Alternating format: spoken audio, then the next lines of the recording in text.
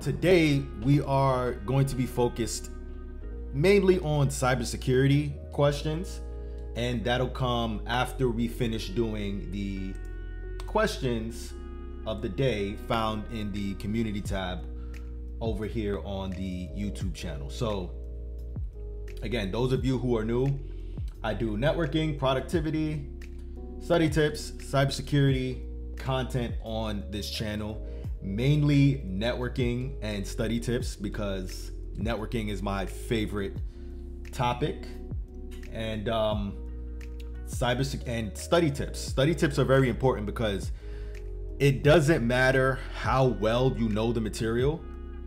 If you're not optimizing for other things such as sleep, exercise, diet, things of that nature, then you are more than likely going to set yourself up for failure on the exam. A lot of people don't consider sleep, exercise, and diet a part of studying, but I do, and it's helped me to pass all of my certification exams on my first try, right? So let's get into it. Question of the day number 1. I posted this about 12 hours ago, kind of late, but we still got 59 votes in. Which operating system operates in the cloud? So let's see what people voted for. 7% said Windows, 14% said Linux, 76% said Chrome OS, 3% said Android. So the answer here is Chrome OS. Chrome OS operates in the cloud, which is why when you get a Chromebook, it's very lightweight with regard to the specifications and the resources on the hardware, because everything is essentially virtualized in the cloud, right? And you can, and it's pretty much, you're just using a Chrome browser essentially, and everything is just, I would say, streamed from a cloud, right? So that's basically that with regard to the operating systems. And oh, see, I was just talking about this. If you want to do better on your exams, consider exercise as part of your study plan. Aerobic exercise a few hours after learning influenced hippocampal processing during memory retrieval and improved associative memory. This is something that I found to be super useful when I was studying for my exams. I made sure that I integrated exercise within my study schedule and my study plan, right? And I got this from Neurohacker on Instagram. And if you don't believe me, let's look at this study real quick. I know you're here for the practice questions, but I want you to actually integrate healthy habits into your study plan so that you can maximize your chances of passing each exam that you do. So let's just look at the first line of the abstract.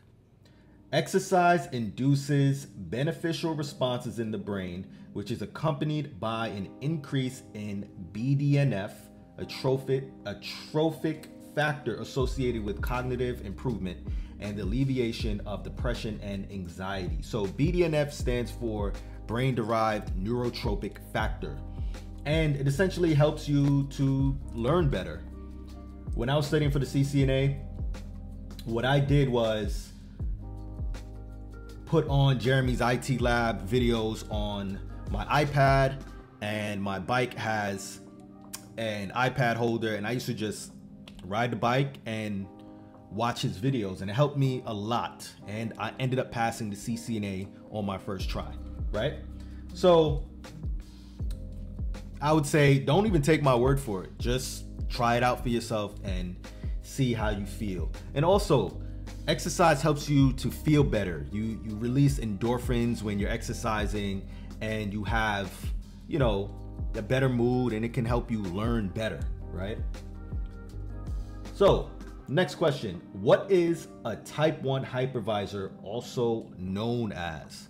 So a type 1 hypervisor is essentially, or any type of hypervisor, is essentially a virtualization tool, right? It allows for you to set up multiple operating systems on your system, and you can allocate a specific amount of memory, CPU, and storage to each of those virtual machines, right?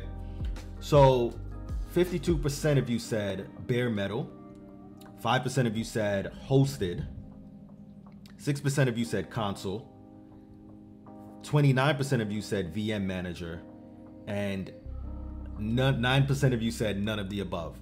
So the answer I was looking for was bare metal. So whenever you hear type 1 hypervisor, or whenever you get a question about type 1 hypervisor, or you hear it out in the world somewhere, you are specifically referring to bare metal, or a native hypervisor, if you will. And a type 1 hypervisor is typically used in data centers where you have servers, and you don't necessarily need to install like a Windows or whatever, a Linux or a Mac operating system on any one of those things. You can have multiple operating systems on those servers. You just install the type 1 hypervisor on the bare metal, which means that you're installing it straight onto the system as its own operating system, and then you can install multiple other virtualization instances on top of that, right? I believe there's some Cisco equipment, I think it's called the Unified Computing System. Let me look that up real quick because I don't want to botch that. Unified Computing System. Yeah, that's a Cisco server. So a Cisco Unified Computing System, which is a data center server product line composed of server hardware, virtualization support, switching fabric, and management software. So that's a real world instance with regard to how a type 1 hypervisor is used, right? So there's that. Let me mute this. I hope the sound is coming through good. I muted the desktop just now because I don't want, yeah, hopefully the sound was good.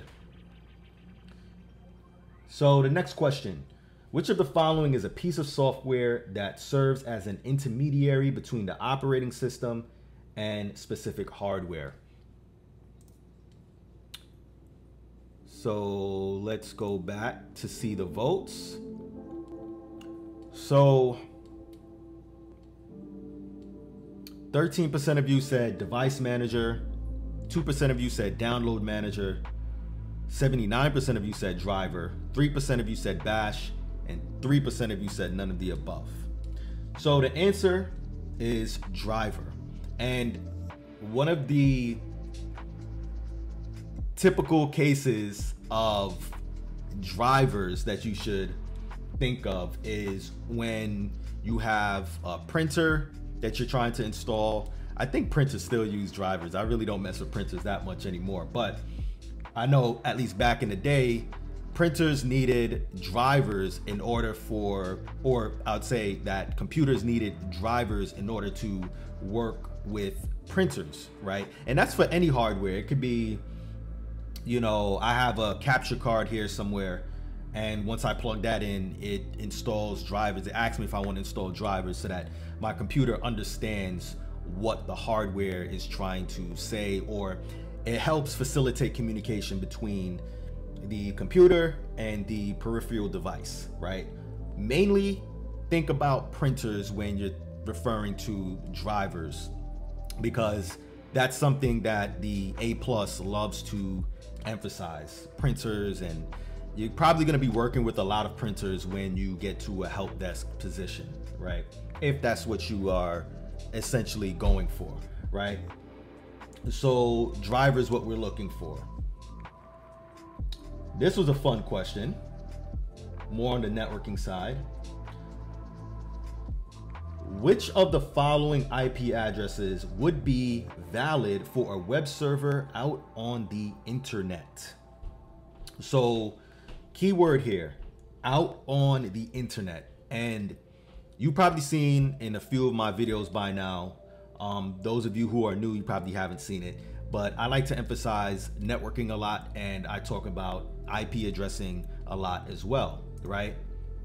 So the key here is to differentiate between requests for comments 1918 private IP address blocks and public IP addresses, right? So 7% of you said 10.7.9.1, even though there's probably nothing wrong with saying point, but I just had a brain fart there. 43% of you said 192.168.2.67. 19% of you said 172.16.31.6. 6% of you said 192.0.1.7. And 14% of you said 10.255.254.8. 14% of you said that one, right? Guess what? Only 6% of you got that correct. Out of these 69 votes, only 6% of you got that correct. The address we're looking for is 192.0.1.7 because that is a public IP address. And if it's out on the internet and hosts on the internet need to get in contact with it, it needs to have a public facing IP address. It needs to have an accessible IP address. And private IP addresses are not accessible from the outside of the network in of themselves. They're gonna need network address translation, or, well, they're gonna need some sort of NAT situation going on where you can have hosts from out on the internet being able to communicate with hosts on an inside network at an organization which is represented by a public IP address. A web server is probably, I would say it's typically in a DMZ of an organization. DMZ stands for Demilitarized Zone. That's another A+ terminology that you should get familiar with regard to firewall zoning. And that allows for clients to get in contact with resources they need to access, but in a sort of safe zone, right? The off-limit zones are the inside zone for the organization's personnel, which contain private resources, and other zones that are stipulated by the IT administrators. And again, typically the DMZ is used for more public-facing resources that people can access. I would say an example of this is maybe another example is a DNS server or Google server, right? 8.8.8.8. That's a public IP address, and we can ping that IP address. We can get in contact with it. We can get resources. That's the Google server, right? So now, these are the IP addresses here, right? These three and these, those all fall within request for comments 1918.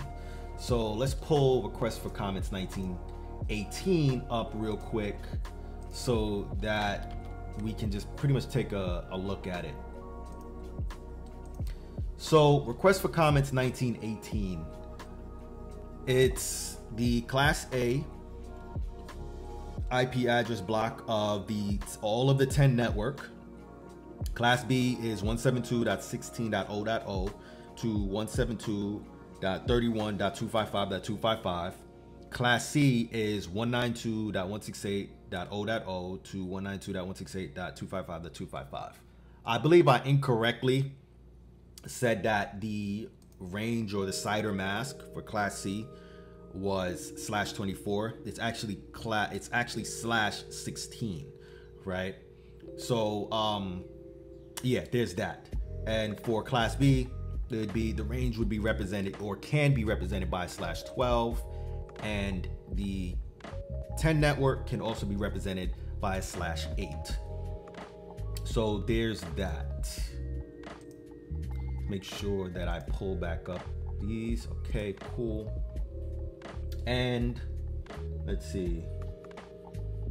Yeah, we did this one last week. So that's it for the community tabs questions. We're now going to go into some of the cybersecurity questions that I wrote up just now, right? So let's pull this over here. Let's make it widescreen. And maybe I can make the font a little bit bigger.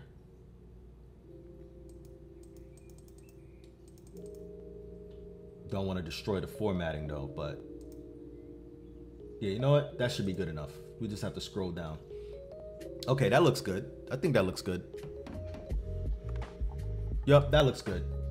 So, these are the CompTIA A+ cybersecurity practice questions that I wrote up just now. So, which of the following is considered something you are? So, some of you may know what this question is referring to, but this question is testing your knowledge on AAA, right? Which is authentication, authorization, and accounting, right? Authentication is what we're specifically testing our knowledge on right now. Authentication has multiple factors, right? It has something you are, something you know, and something you have, right? So which of the following is considered something you are? Something you are is your fingerprint, right? So your fingerprint is considered something you are because it's something that's unique to you and you only. It's essentially asking you, when it asks you which of the following is considered something you are, it's asking you about biometric data. Biometric data is data that is unique to each one of us, right? So when we're opening our iPhones, we can use do a face scan. In some more advanced situations, you might have an iris scan, palm scan. We use fingerprints to open our iPhones. That is something that we are. That's something that we are, right? I gotta fix the formatting here. I save these files just in case maybe one day I could just email it to you guys or what have you. I might have to set up I don't know. I might just set up a mailing list where you guys can get these practice questions. Might do that this weekend. If you're interested, let me know in the comment section. Greggy Bear 4, thanks for dropping in. What area of tech are you trying to break into? So I am currently trying to break into the network engineering space. I would like to start off with help desk if I can, work my way into the NOC, and then eventually work my way up into network engineering. So I would say my 5-year plan is to become a network engineer. So thank you for the question. Thank you for dropping in. I appreciate you. But currently right now I'm doing some A+ practice questions because I think it's still solid for review, solid to know a lot of the basics and the foundation. And so I'm currently located in Connecticut. So I've been, working on getting into that space over here on the East Coast in CT. So, yes, sir. Next question. Which of the following ports are used with TACACS Plus? So, TACACS Plus is a Cisco proprietary AAA server solution that's used with Cisco devices, and it uses TCP port 49. Sometimes I get mixed up with TCP port 69, which is TFTP, but TACACS Plus uses TCP port 49. And the benefit of using TACACS Plus as opposed to Radius, which is industry standard protocol, is that it encrypts the whole payload between the communications of the devices, right? So yeah, there's that. That's something that you're probably more than likely going to learn on the while you're studying for the A+, and something you're going to get tested on. And again, this is like basic cybersecurity, networking stuff, right? 3 is, which of the following is a form of social engineering that targets high-profile individuals? Is it spear phishing, whaling, tailgating, shoulder surfing? So the answer here is going to be whaling. So whaling targets high-profile individuals such as CEOs, managers, supervisors, etc. Right? Spear phishing is similar in the sense that it's more broad targeting, where it's targeting multiple people at a corporation, company, or something along those lines, right? Greggy Bear. Nice. I'm critical infrastructure lead for UW-Madison and infrastructure at security lead for Flux, a crypto project. If you ever need help with resume review or general help, always feel welcome to ping me. Oh, okay, I got you. So do you have a LinkedIn? I can hit you up on LinkedIn, or I'm not really too versed on the Twitch platform yet. I don't know if it has like a DMing feature, but I'll definitely follow you. And yeah, if you have a LinkedIn, you could just, maybe you might not feel comfortable with dropping it in the chat, but I'll see if I can reach out to you some way, somehow. Thank you very much.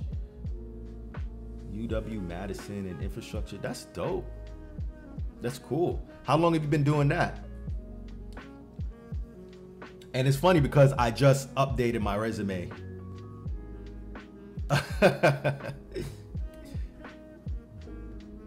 So yeah, I just did a resume, just updated my resume yesterday. So that's funny enough. I kind of like try to, since I don't have any like, I would say formal IT experience in a professional role, I kind of put some of the labs that I do with regard to like Cisco and videos that I've done on YouTube and stuff like that in my resume, and I linked it into the resume that way. So yeah, awesome. Thank you for dropping by again. Number 4, how does an attacker gain access to an access layer switch despite port security measures in place? Is it IP address spoofing, MAC address spoofing, URL spoofing, email address spoofing? So the answer we're looking for here is MAC address spoofing. So you can have port security in place, and despite having port security in place, an attacker can use some spoofing tools to get around that. And this is why I think that it's essential to use like DHCP snooping and dynamic ARP inspection, because it'll prevent propagation of further attacks like rogue DHCPs and stuff like that, right? Well, don't get discouraged by that. My director's last job before IT was a bouncer at a bar. That's cool. I think that what it boils down to is, and this is what I've heard on multiple interviews and from different areas in the IT space, is that it's about soft skills, right? So I would assume that as a bouncer, you have solid soft skills, right? And especially solid understanding of human psychology. And I think that's a great position to be in with regard to working with people, because that's what IT essentially is, well, at least at the help desk level, ticketing systems and stuff like that, is essentially working with people, having good customer service skills. So yeah, before I started, venturing into IT, I was a union steward and for 6 years. And that was a great experience with regard to getting a lot of people skills experience in, and yeah, it was definitely a lot. So that's pretty much it for the cybersecurity practice questions.